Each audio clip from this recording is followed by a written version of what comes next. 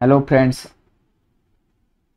in this video we will see how Zabbix active agent and passive agent works. So let's get start with the Zabbix passive agent. In the passive agent mode,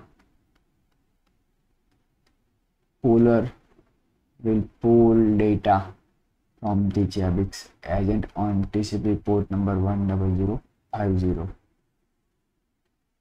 Agent read the request received from the Zabbix server and it will send the response back to the Zabbix server with the metrics like CPU, RAM,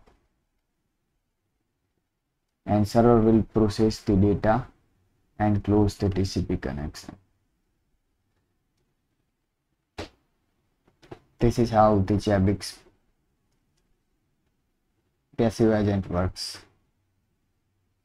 Now let's see how Zabbix active agent works.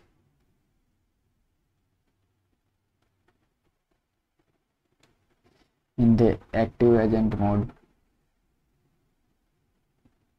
Zabbix agent will connect to the trapper port on 10051.